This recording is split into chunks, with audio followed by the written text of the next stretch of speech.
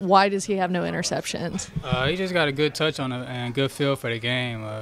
He's always in the film room, always breaking down stuff. Just the littlest things, and make sure he's a step ahead of everybody on the field. So just his poise, his demeanor, I feel like that's what stands out to me about him. Is he somebody who just isn't going to throw it into a dangerous spot? Like, what type of quarterback is he? Oh yeah, he's a safe thrower, but he got trust in the players. The chemistry he has with his receivers, I feel like that's what stands out the most.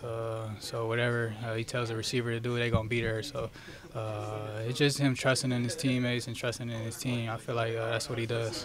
What do you feel like about their offense, why he's been able to have success? I know he's got some big bodies, some big wide receivers to throw to, but just why has he been able to be so comfortable to start the season? It's just him, man.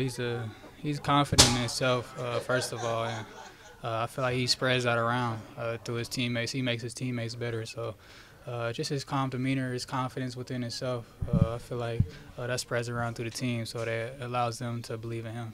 What have you seen from the Texans secondary just this week in film study? They got veterans at corner. They sound defense, fundamental defense. I'm excited to go against them, and it's an NFL team, so we got to respect them. I respect what they do, but I'm excited to play them. Is this a get-back game for you a little bit? I know you wanted that one back where you dropped it in the end zone, and then I believe there was another play that you were talking about last week that you wanted back.